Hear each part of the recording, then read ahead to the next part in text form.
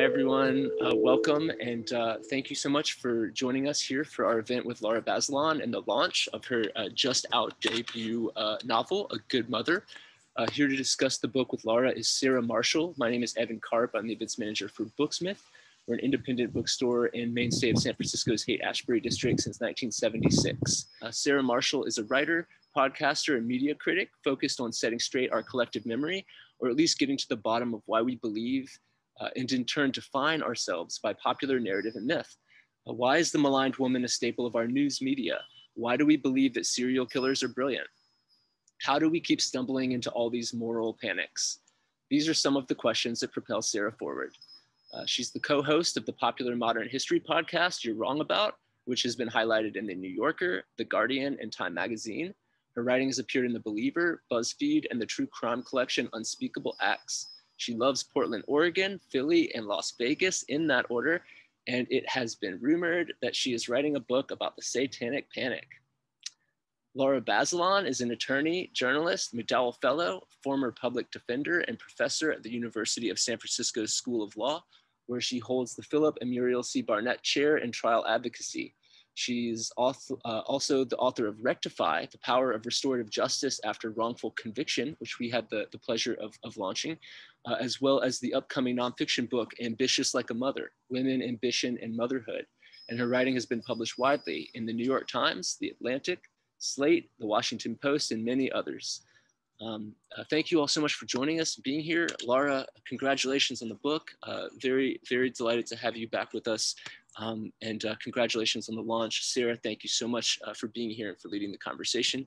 I'm thrilled to stop talking and turn it over to you two. Congratulations, Lara. Thank you so much, Evan. I am so incredibly appreciative of you and that beautiful introduction and Booksmith. And I'm incredibly honored to be with you, Sarah, and just knowing that there's friends and family watching, even though I can't see you, I know you're there, and it's making me very happy. It's so great to be here. And Lara, I'm so happy to be talking with you, or to have my disembodied voice here talking with you today due to the limitations of my internet. I promise my face is completely normal and human, and I haven't gotten bitten by any cryptids lately. But yeah, this is to me section okay, I thought that I was really smart because I realized the other day, I was like, oh, it's coming out the Tuesday after Mother's Day. It's like symbolic. And like, this is wonderful.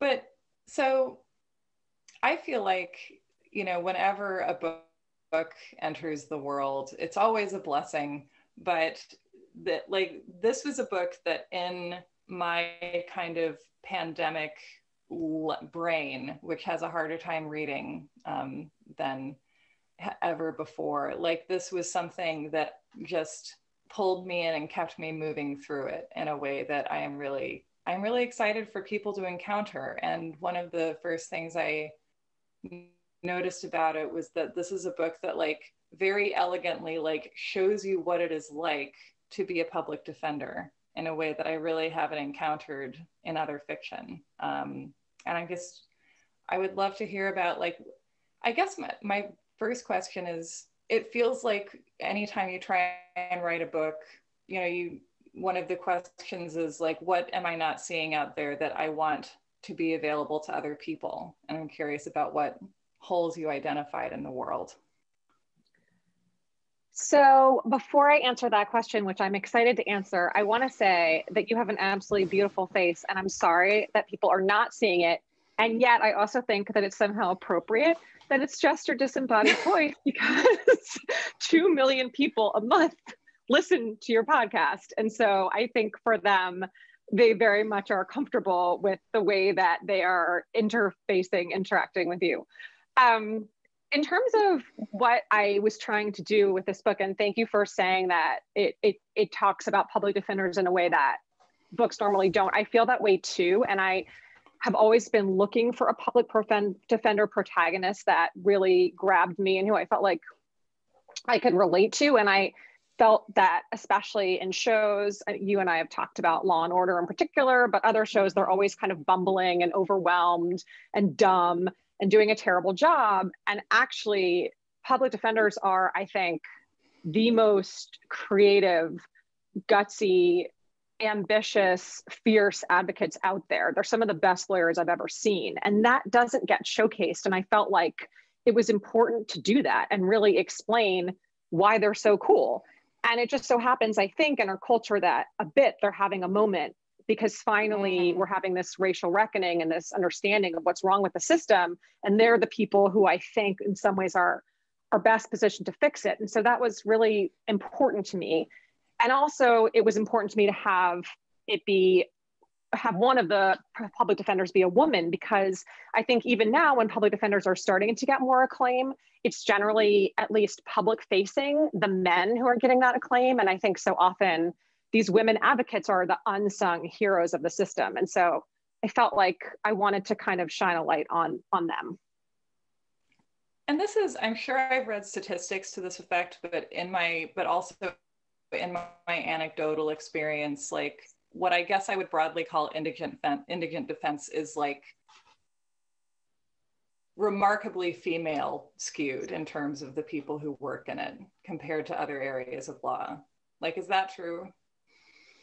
I think to some degree that is true. I feel like my office, I still call it my office, even though I have not worked there since 2008, but it was probably roughly 50-50. And I think in some of the indigent defense / social worker type jobs, people always talk about how there's a social work piece of being a public defender or being an indigent defense lawyer or being an advocate for kids, that kind of naturally associates sometimes with what are seen as women's strengths. And so it may draw a disproportionate number of women. And then I also think that sometimes jobs that are government jobs are easier for women to maintain, in part because they're more flexible once women decide to have families. Although that's, they're not going to expect you to bill like 1,000 hours, and there's parts of the office, different jobs you can shift into, maybe a collaborative court where you're not in trial all the time. And so it's survivable in a way that probably a high-paced law firm job would be less. But I also think that it's true that these jobs are just incredibly hard and grinding. And that's something that maybe women are best positioned to endure because women endure. Yeah, and we should have you jump in and read a little excerpt at whatever time you want to, and maybe this is it. But I also feel as if, the just the emotional toll of the work is to me such a present part of this book.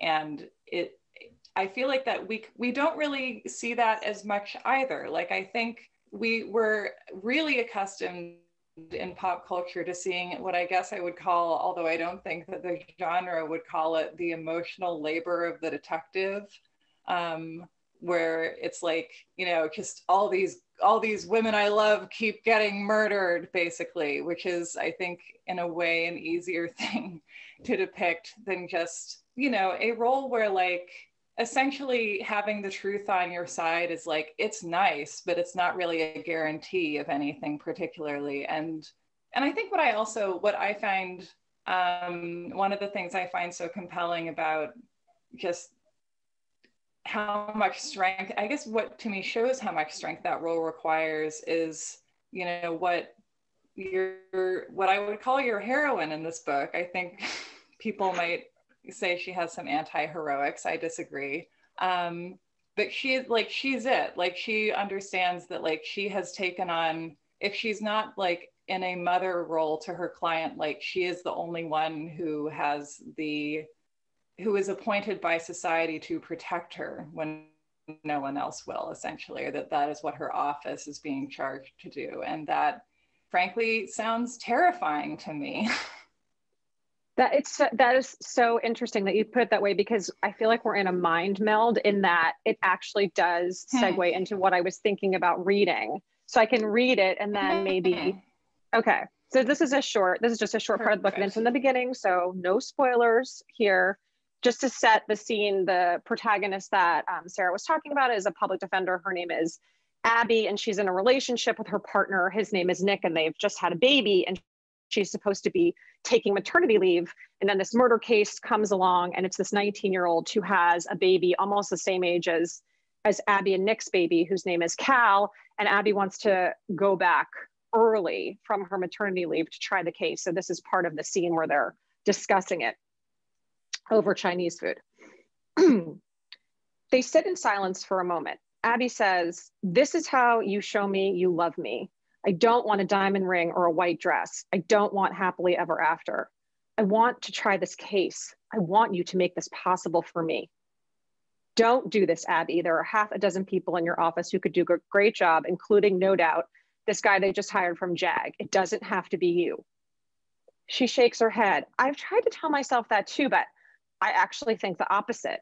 I think I can try this case in a way that no one else can. Why? Nick's voice is cold. Abby looks down at Cal and passes her fingers lightly over his soft, downy head. I love you, darling boy. She wonders if he can hear the unspoken thought, if he knows that the love she feels is deep and desperate and yet driving her away. Because I'm a brand new mother too, the way Luz was those few times that I met her, I feel that now. She killed her husband in this horrible, violent way, but she did it to save her baby. Nick shakes his head. You have no idea why she killed her husband. I know that that's the story that the jury needs to believe.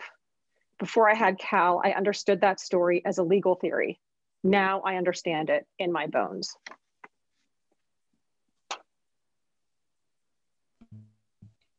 I love that part. And there's so much happening there, but I feel as if something that's also present in this book that I feel is so underrepresented just in American culture is this idea of like, because you love your baby, you recognize that like you need to be doing other things, like not just being, you know, and this idea that you can still have a sense of purpose that forces you to go into a world that by its own design, you can't take your baby into with you. And I don't know, I love that this book is called A Good Mother. I feel like that's a phrase that does a lot of work throughout, and everyone is kind of coming at it with their own baggage. And and one of the questions that I have is, you know, a novel is such a process. I was actually just reading Stephen King's On Writing yesterday, and he says that writing a novel is like crossing the Atlantic in a bathtub, basically.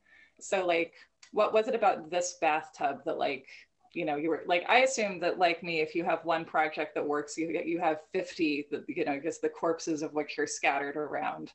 So why this one? Why is this the book that we have in our hands now today? Well, I mean, as for Stephen King's analogy, I wonder if Stephen King maybe has a motorboat instead of a rowboat, because he's definitely powered his way back and forth across the Atlantic. He's like whittled a bathtub into like it's like a lightweight fiberglass like kayak. It's a kayak shaped tub, and he has an oar. Yeah. If whatever his bathtub is, I would like his bathtub.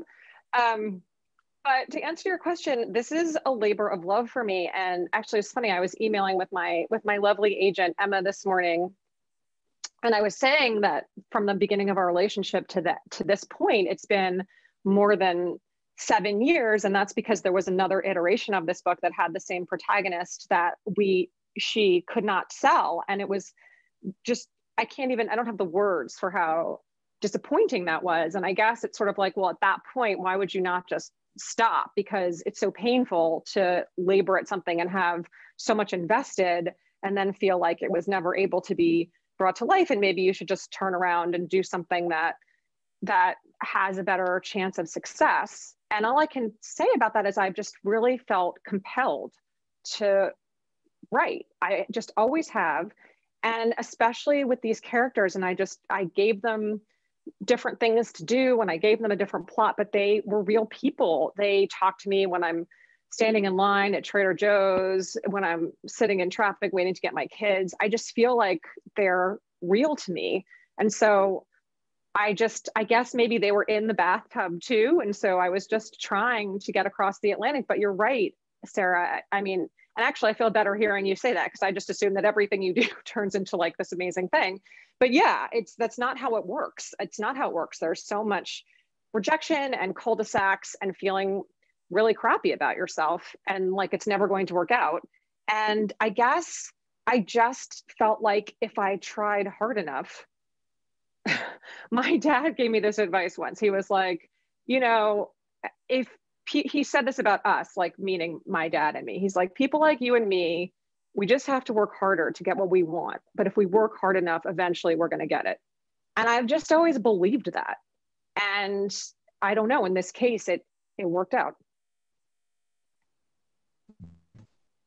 Yeah, and I think, I mean, I just was asked to write a short piece about Saw and why I like Saw, because there's a new Saw movie coming out. And I ended up in this swamp of like, well, to understand Saw, we must understand the slasher movie. And to understand the slasher movie, we must understand the Massachusetts Bay Colony. And then I was like, wait, how did I get here? You know, so I think the process of writing for me so much is about figuring out what I think, and also figuring out where I am emotionally and what's inside me. And I mean, to that end, I would also love to talk about more of your characters, because you have told me that I would call Will your deuteragonist, and he's certainly a POV character throughout. And I've heard that you've said that people don't always respond positively to him.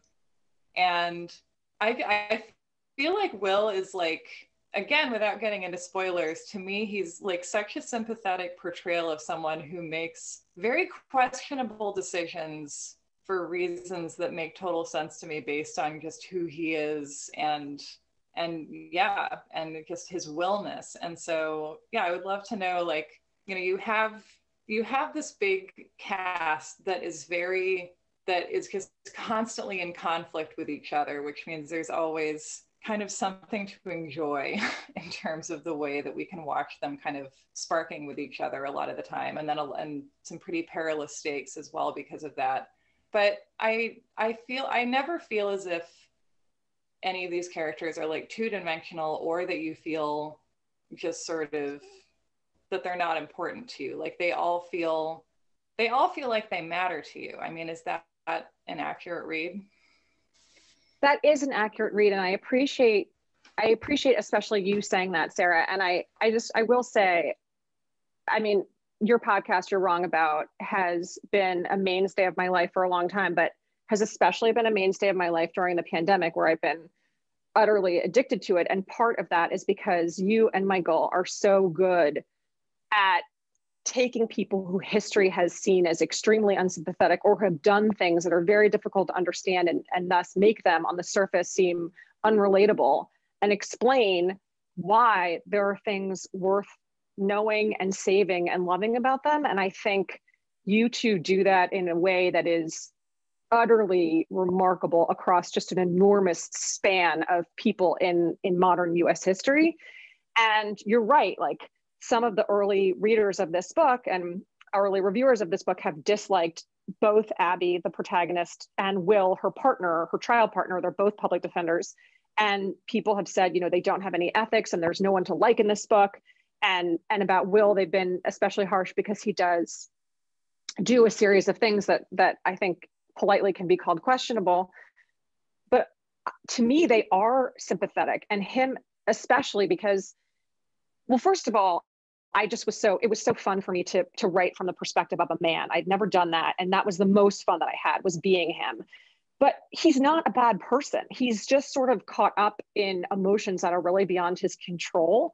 And he has this obsession with this writer, John Fowles, who I similarly have an obsession with, and who is this writer of British fiction, mostly in the late 20th century, but it's become less known over time. I don't know why, because I think he's completely amazing.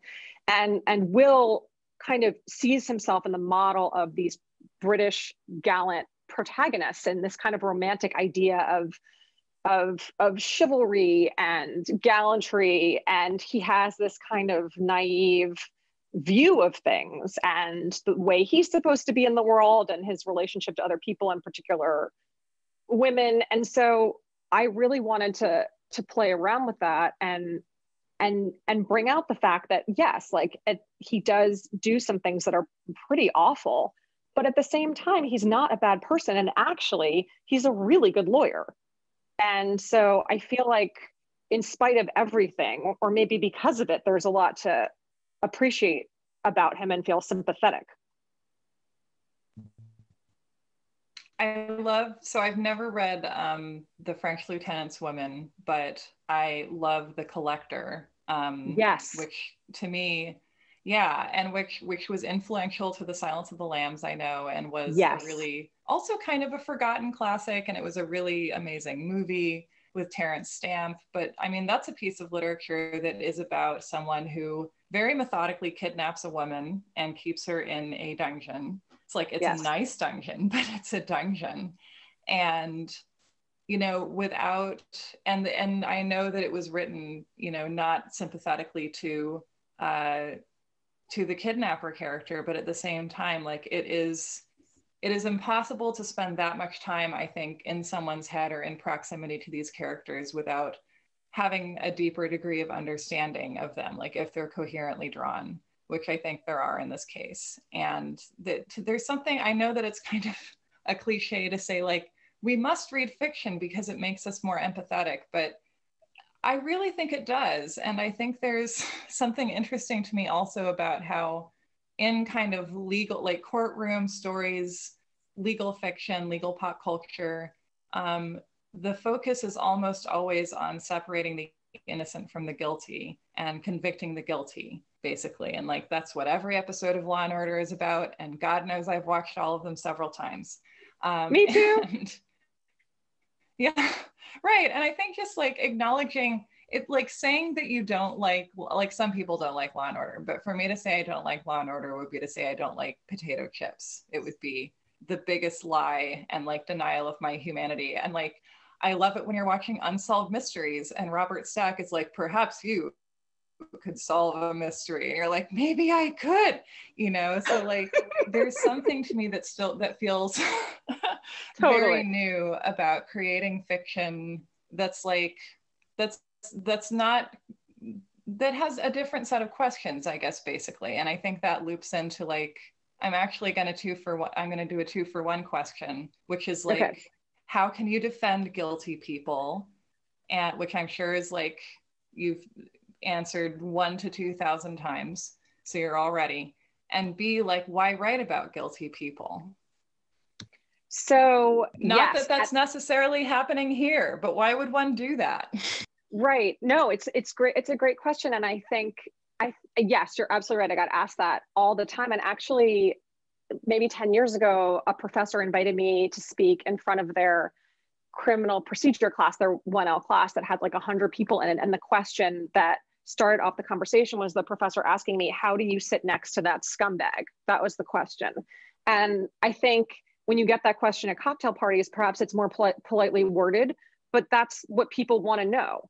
And so there's different ways to answer that question. There's the constitutional answer, which is, if you didn't have me, the system would be broken. You need someone holding up the other end of the Constitution and enforcing the Sixth Amendment and making sure that the right to counsel actually has meaning and the prosecution doesn't just get to railroad people. And so that's one answer. And I think that's a valid answer. And I appreciate that answer. But to me, it's far, far beyond that. It's about the fact that our entire criminal justice system, to me anyway, is utterly shaped by slavery, by institutional racism, by hatred of the other, by hatred of women.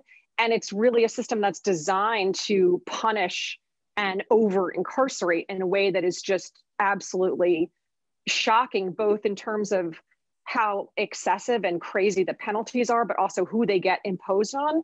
And it just was so obvious to me early on that the deck was completely stacked, and that to be a prosecutor, basically, especially a federal one, meant that the FBI lined up all your ducks and you went in and said, what happened next, what happened next, what happened next, to about 5 witnesses, talked about how guilty the person was and sat down. It's much, much harder when you're up against the weight of that evidence to sort of explain why maybe they haven't met their burden. Maybe there's a defense here that you didn't think about, that they didn't even contemplate.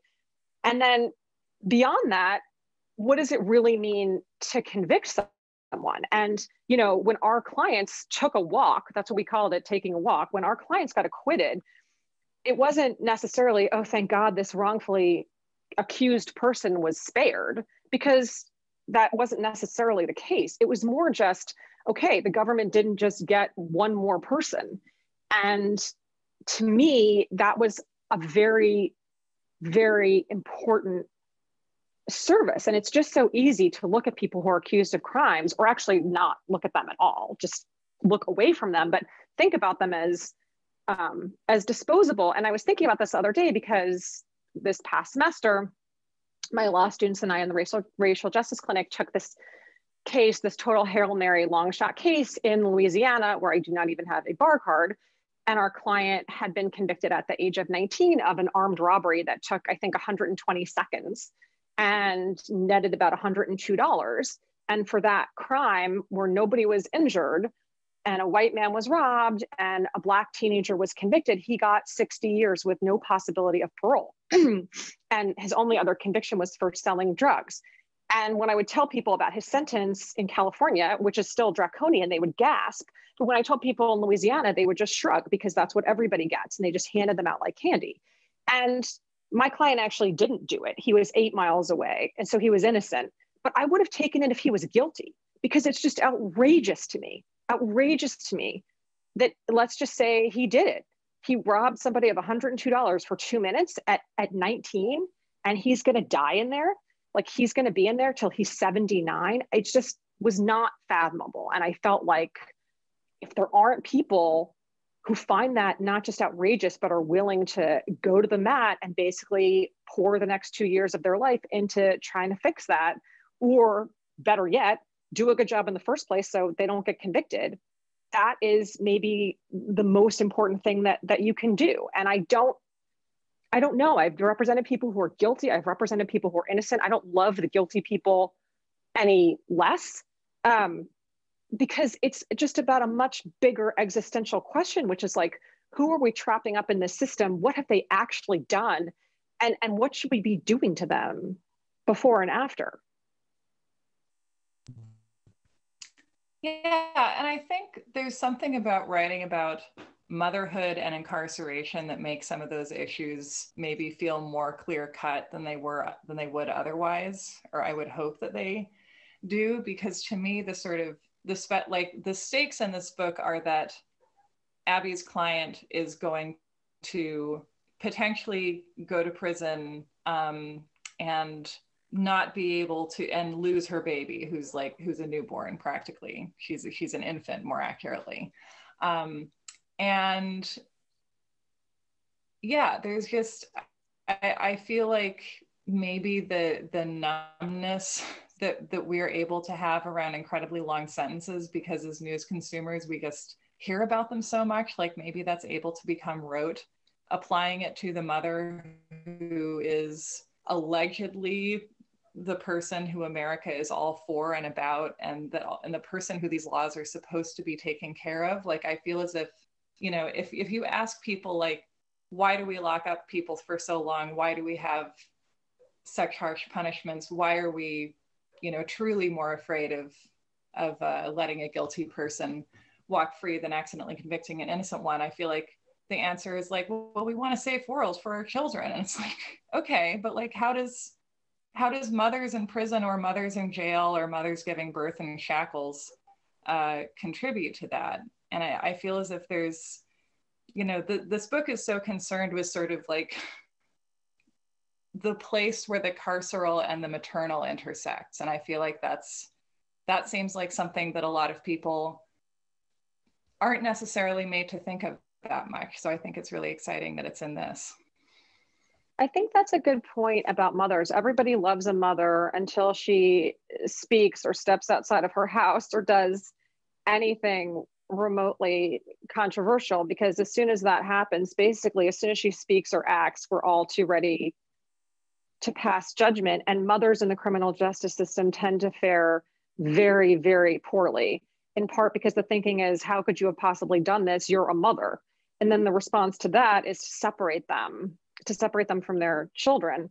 And this particular person, she's 19, she's accused of a really terrible crime. Whether she did it or not, I mean, you have to read to the end. And even then, I feel like it's somewhat, you know, it's kind of up to you as the reader what you decide.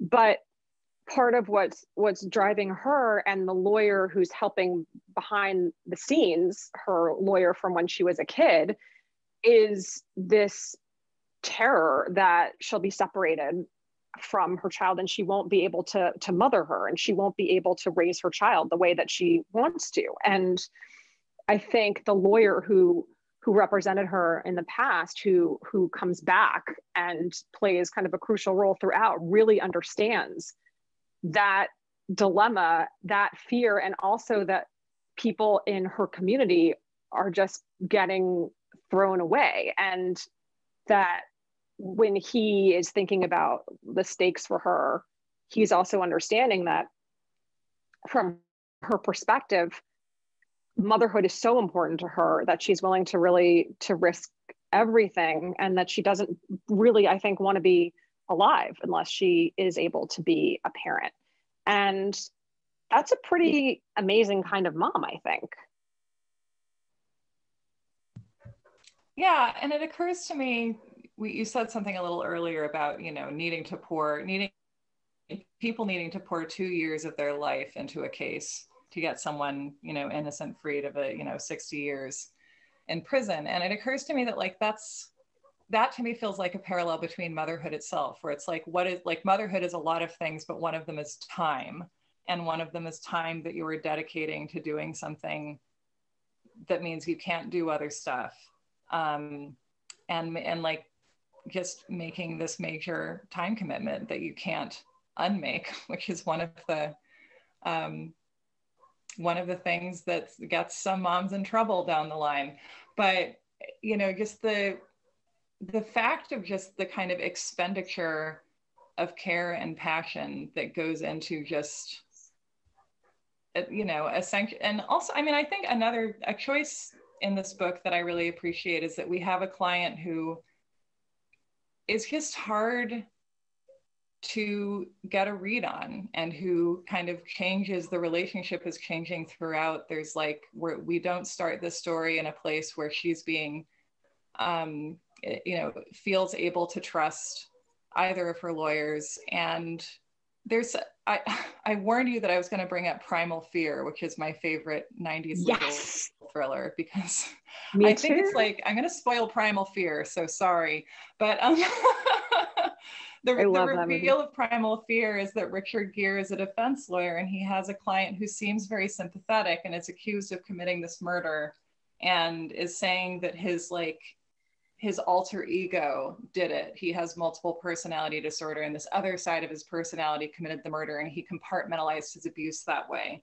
And then it turns out at the end that he's actually like a full-time violent jerk, and he's just not nice. And the like sort of sweet, stammering kind of persona he was presenting, like that's the lie, and the murderer is the real persona. And Richard Gere ends the movie being like, why do I even do this job, basically? And I remember watching it and I was like, well, okay, but like all the mitigation is the same. That tape that you entered into evidence is the same.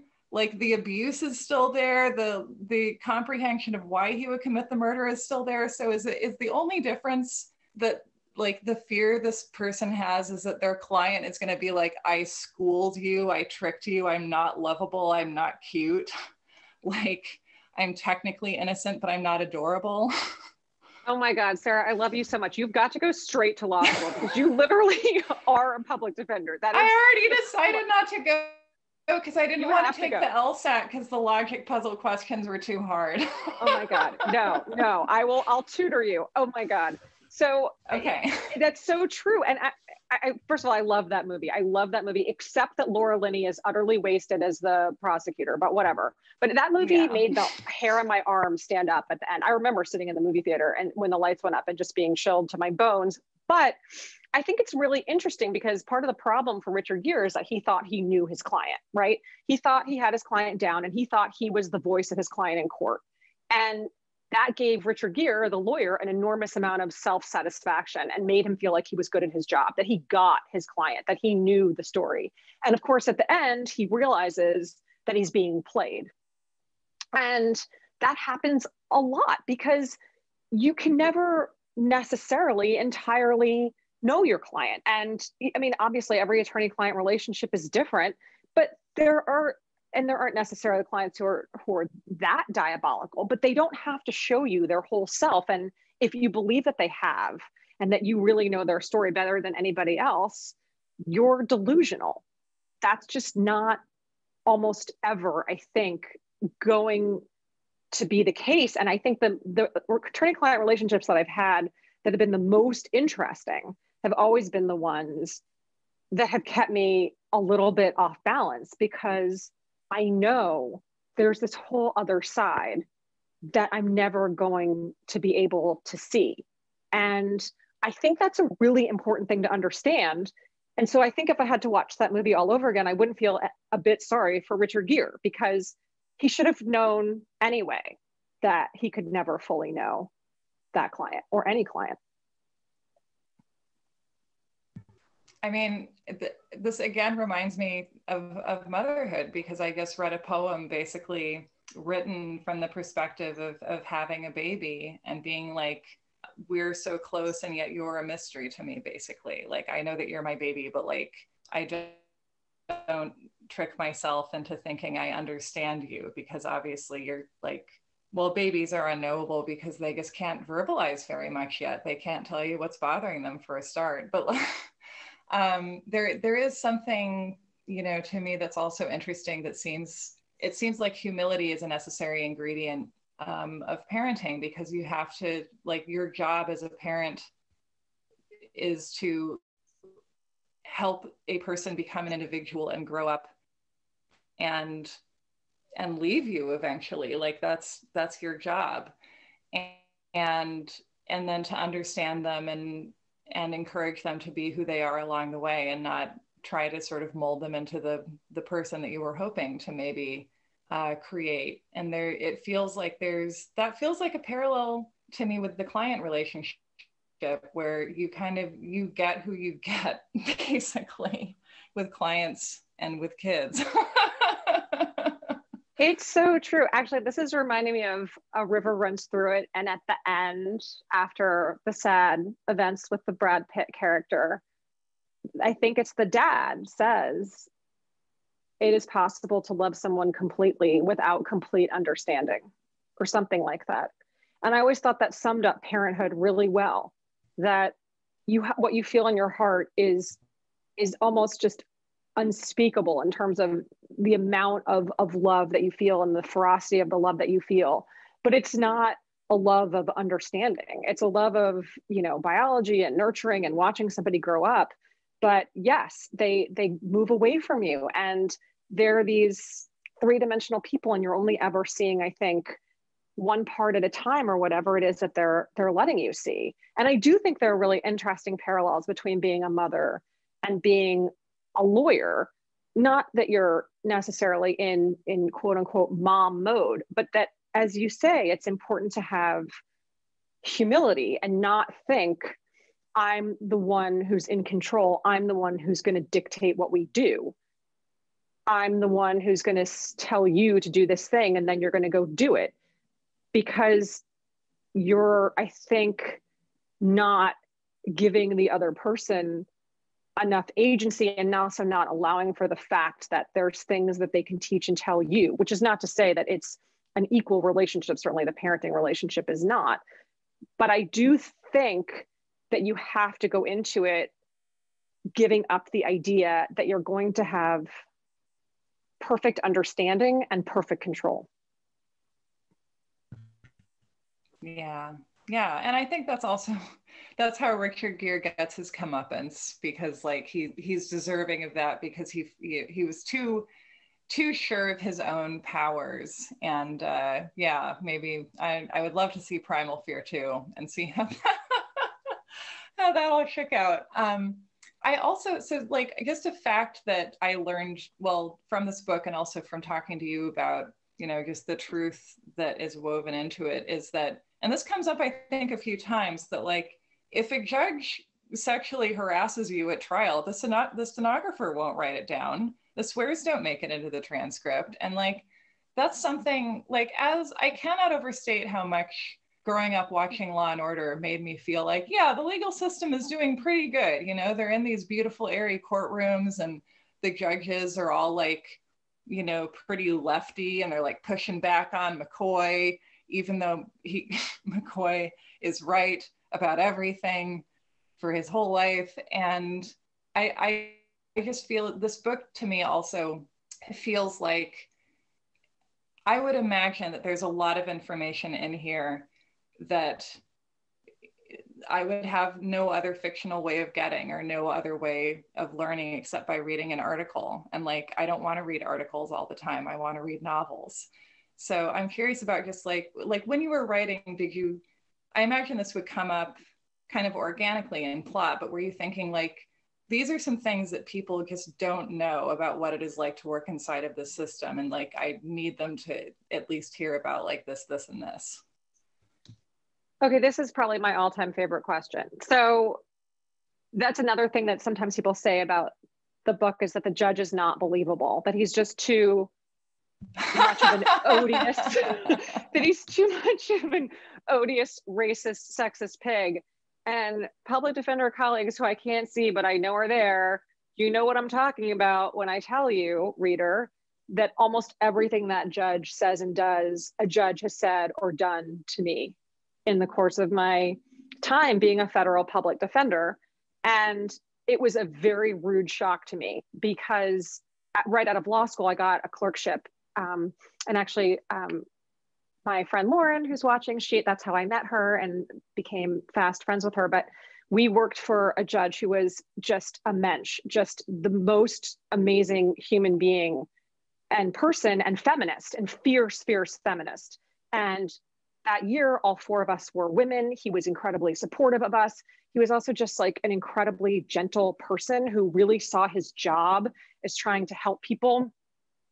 Actually, Lauren and I went to visit him shortly before he died a couple of years ago. And the last thing he said to us when we were leaving was, go find somebody and try to help them, which was his philosophy in life, and certainly his philosophy with all of his clerks. And he was the reason I got my job as a federal public defender, basically because he called my boss, my soon-to-be boss, so many times. She just basically hired me so that he would stop calling her. And so that was kind of my vision of a judge, someone who really was a caring person, and also just trying to get the right answer and being respectful of people. And then I got into the courtroom, into the federal trial courtroom, and it was horrific. And I don't mean to say this about all of them, but a significant number of these judges are terrible people. They don't care about the law. They are abusive to the lawyers, and they are particularly abusive to public defenders, and they are particularly abusive to people of color and to women. And it's shocking. The names that I've been called, the harassment, and there's nothing that you can do, or there wasn't. Like in the early 2000s when I was practicing, you just sucked it up. That was just part of your job. You just dealt with it, because there was literally nothing to do. They were appointed by the president. They were confirmed by the Senate. They had lifetime tenure. They were not going anywhere. And there was no one to complain to anyway. They were just these people sitting on a dais who could literally do whatever they wanted. And they were. And it still happens. I mean, I always have in my seminar now with my students in the racial and criminal justice clinics, I have attorneys who are public defenders come and talk, and prosecutors too, about race and gender bias in the courtroom. And inevitably, the stories that they tell are pretty much just as bad. And I don't want to say that every single judge is like this, because it's not true. Most judges are not like this, but the number who are is not zero. And they are enabled by a system that's willing to put up with it, and by court reporters who literally will take their hands off the stenographer pad and not type the abusive parts. So when you get the transcript back, it's devoid of the names that they called you. And I think it is important for people to understand that. I think people are more and more understanding, wow, the system is really unfair, and the police do things like racially profile, and there are wrongful arrests and wrongful convictions. But I do think we have this idea in our heads that this person in a black robe is just like incredibly fair, and the sober as a judge idea. And I just wrote a piece that's called, "Are Judges Really That Awful?" yes, because I think it's important to tell the other side of the story. So I don't think I've mentioned this to you before, Lara, but like someone mentioned to me that they were like, oh yeah, federal judges don't get provided with a robe. They have to buy their own, and you can just buy one on the internet. Like maybe that's not true across the board, but you sure can buy them on the internet. And so last month I went to a website that sells judge robes, and they had like the basic model, the like not so basic model, even less basic, and then the deluxe model. And so I bought the second cheapest. And I don't know what I'm going to do with it, but like there's some, but yeah, I think I might want to do just like a photo shoot of like at the beach, drinking a beer ski in my judge's robe, and like just, you know, just being a dirtbag in a judge robe. Because to me, there's something, I think that the more confident you are, the less you should feel compelled to dress up, which is obviously exemplified by how like the Silicon Valley guys wear like Patagonia vests everywhere. And are just like, whatever, you have to listen to me. I'm disrupting apps. So I don't have to wear a nice outfit. And so like, I just think that if judges were more confident in their judgely power, they could come in, you know, just dress like Vincent Vega at the end of Pulp Fiction. And they like, you know, why wear the robe? 100%. Oh my gosh, we have to come up with a good reason for you to wear that robe that's not Halloween, where we can hang out together, and I have to have another costume on. So I'll think about that. I will definitely think about that. But my supervisor used to tell me, you know, it's really just basically a black dress. So why don't you think about it that way? It's basically an old white man in a black dress.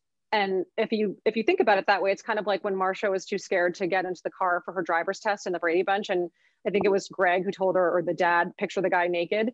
It's kind of like picture just this old man in a black dress, and you'll maybe feel better about the dress up part of it. Yeah, and it's unfair too, because like if you're a judge, you can wear the same thing to work every day, or you can wear whatever you want and then put something just on top of it, which, I mean, if everyone could do that, then we would be saving a lot of money. But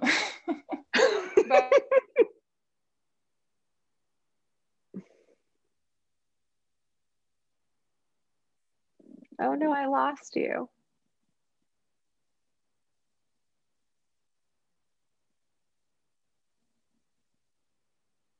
And then I feel like there's kind of smaller, sillier stuff that seems a little bit easier to, you know, just like the fact that transcripts cost $90 billion, like that seems like it doesn't need to be enshrined in government. So like I guess my question is like, if you could pick like a few structural things to change that you think would affect other things, or that would just make your or any other defense lawyer's life easier, like what would they be? I mean, God, I don't even know where to start. That's such a big question.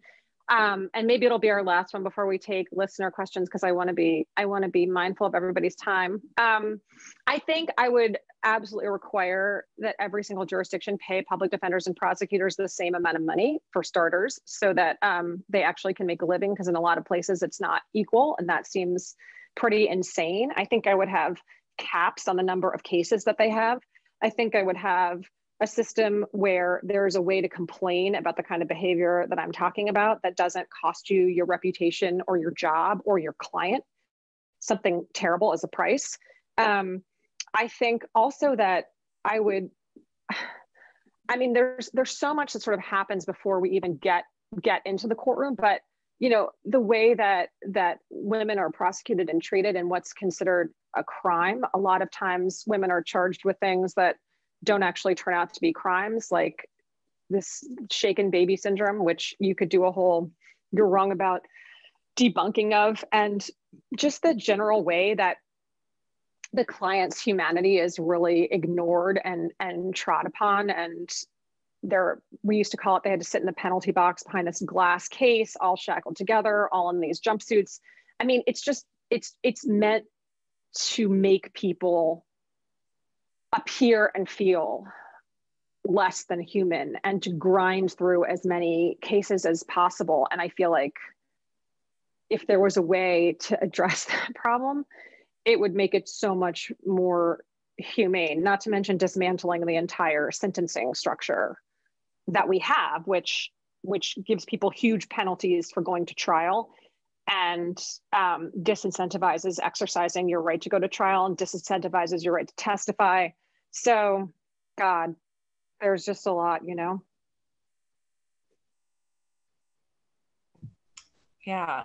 And I mean, one of the things I love about this book is that I think it has the power to really radicalize a casual reader. Like, I feel like this is the kind of thing that like my hope is that people will like pick this up at Target and be like, I like legal thrillers, and then be like, oh my God. And I want to use one of the questions actually to ask you about kind of some of this. So Erin asks, Lara, what compels you to write fiction? I'm really excited to read this book, but after writing nonfiction, what is it that writing fiction fulfills? Do you think there are things that are easier to say? Is it something you've always wanted to do?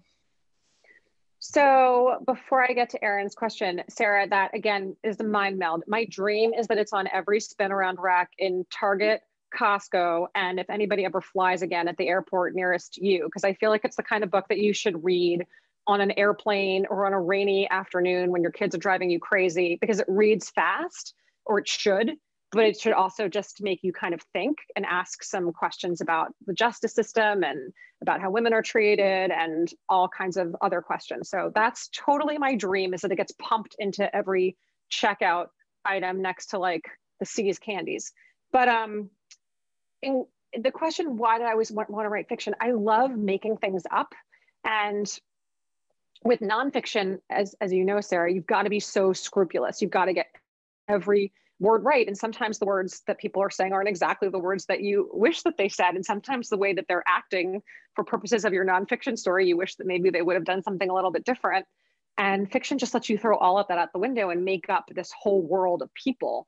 And they can do and say whatever you want.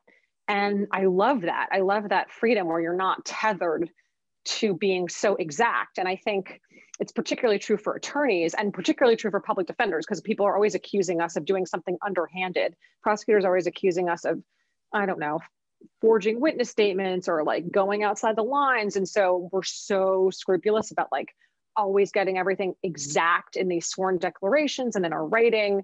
And I brought that to my nonfiction writing for public audiences, where I basically do all of my own fact checking because I'm so terrified of getting something wrong and having something be unveiled to be not tethered to a source or not grounded in fact. And so the stress of having to be accurate vanishes. And I like that a lot. And the other thing that I really like is it gives me room to push my ideas all the way to the brink. So I have really strong ideas about, for example, that it's important for women to be ambitious and it's important for women to go after their professional dreams and work really hard, and that it shouldn't be something that gets sacrificed at the altar of motherhood, and that we shouldn't define being a good mother by being willing to just give all of that up. And yet I wanted to create a situation where I tested that belief. I stress tested it to the maximum extent possible by creating the most extreme situation I knew how to create, because I really enjoy testing my own beliefs, my own fundamental beliefs. I like using fiction as a way to really push against those boundaries.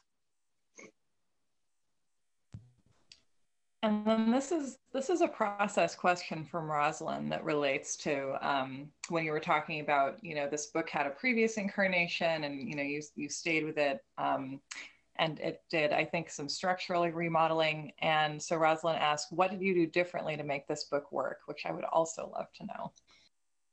That's a good question. I think sometimes the thing that especially lawyers do when we're writing is that we think things that are super interesting to us are interesting to everybody else, and they're not.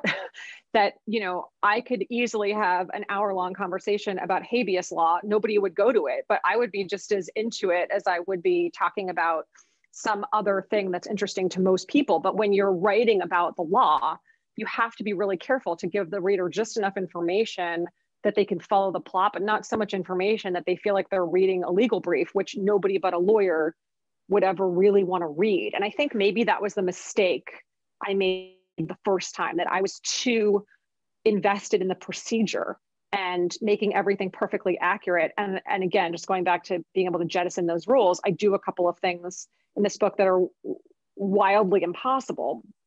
And I did it because it was fiction, and because I realized I didn't have to have this like perfect fidelity to reality and the reality of legal procedure, which sometimes, I know it's shocking, isn't all that interesting. So I think that's the major change I made. And then this is a question from Valena, or Valena. I hope that one of those is me saying your name right. And they write, it sounds like this is a powerful book for mothers to connect with the protagonist public defender mother and with the defendant mother. How does this book also connect with people who aren't mothers? What do you think is universally powerful about the book? So first of all, shout out to Valena, who is my intrepid writing partner, without whom nothing would happen. And for people who feel stuck in the pandemic, Valena and I have worked out a pretty awesome system, I think. We're partners on Zoom. So 3 times a week, we see each other at a designated time and we check in about what we're doing. And then we turn off the camera and we turn off the microphone and we just write for an hour. And then we come back and check in and then we go about our day.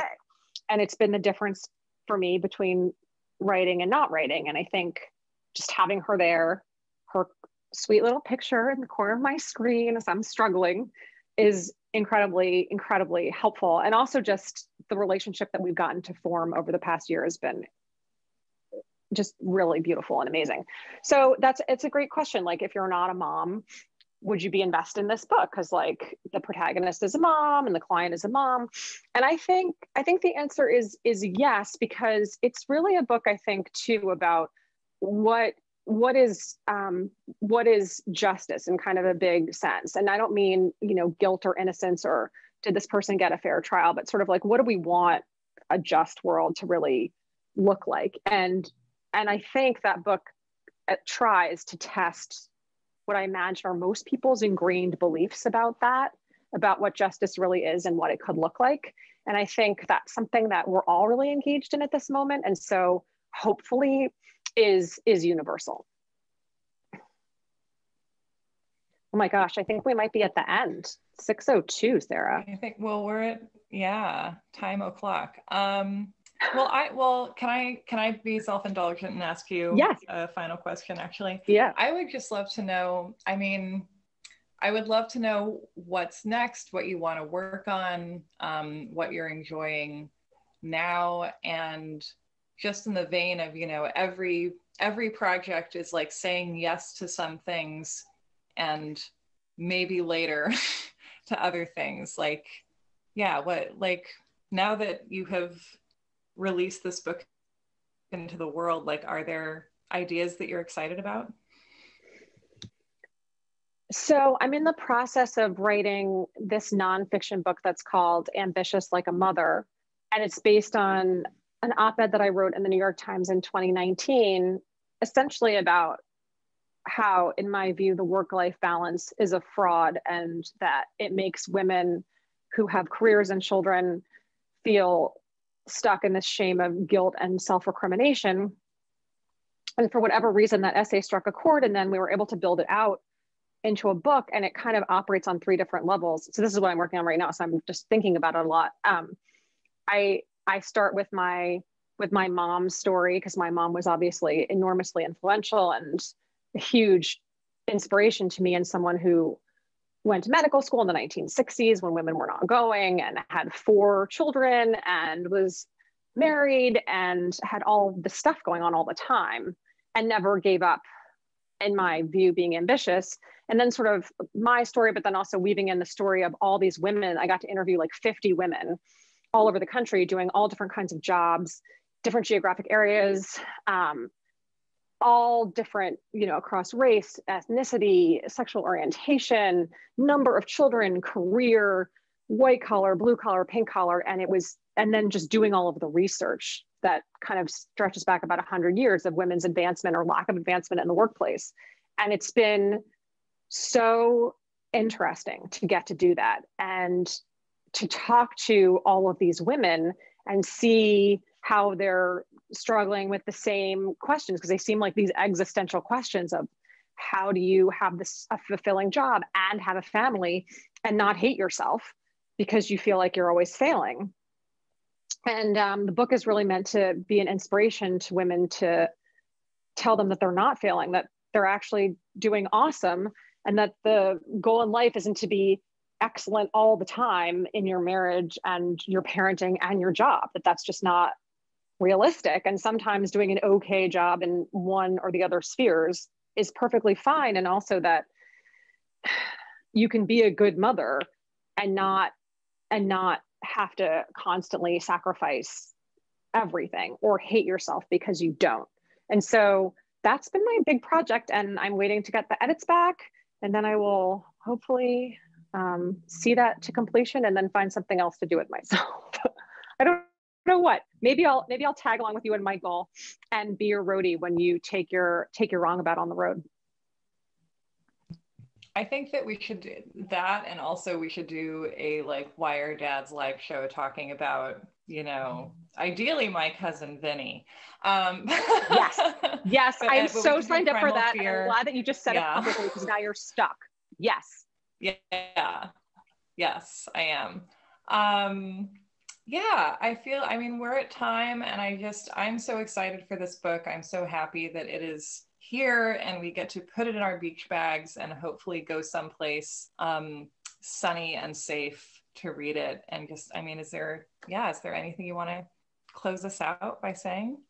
No, except my heart is so full, and I wish I could see everybody, but I know you're there, and it's incredibly meaningful to me. My Groton moms and my family and my coworkers and my federal public defender fighters and all the people that I love who I know are here. So thank you. And Sarah, from the bottom of my heart, you're like my dream interviewer. So thank you for doing this. And I think, Evan, you probably wanted to just say a couple of things at the end. Yeah, thank you. Thank you both very much for this. Lara, congratulations. This has been a really wonderful conversation. And Sarah, thank you again so much for leading this conversation. For those of you tuned in, if you don't have the book yet, miss any more of the event, if you go to check out right now at booksmith.com, the link is just under the video. I'll dump it in the chat again. Also makes a great gift, both for friends and enemies and little libraries everywhere. Check it out, whether you get it from Booksmith or not. Although, of course, I do hope you get it from Booksmith. Yeah, I think that's all I have. I hope we can meet again in person, Lara, perhaps for the next one, if not before. Yes, and thank you all so much for joining us. Catch some of our other upcoming events, booksmith.com. See you hopefully here online. In the meantime, take care, everyone. Be safe out there and have a good night. Thank you.